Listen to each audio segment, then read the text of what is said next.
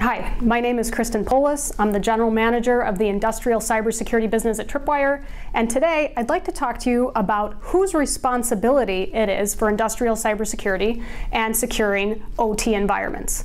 Now, I know it's going to be really cliche to say this, but it's everybody's responsibility. So, to be clear, we have seen a consolidation of direct responsibility coming underneath the CISO. And that's really important because a lot of the lessons that have been learned from IT security are now going to be able to be applied.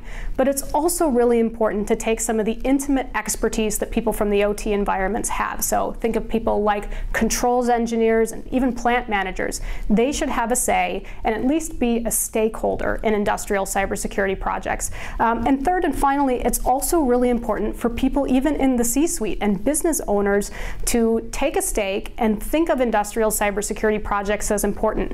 It's not just about being secure, but it can even help affect your bottom line. And so think about an hour of saved, unplanned downtime. That's something that any business unit leader or even CEO is going to care about and can often pay for whatever investment would have been required for cybersecurity. So lots of stakeholders and responsibility that we see out there, and everybody should play their part.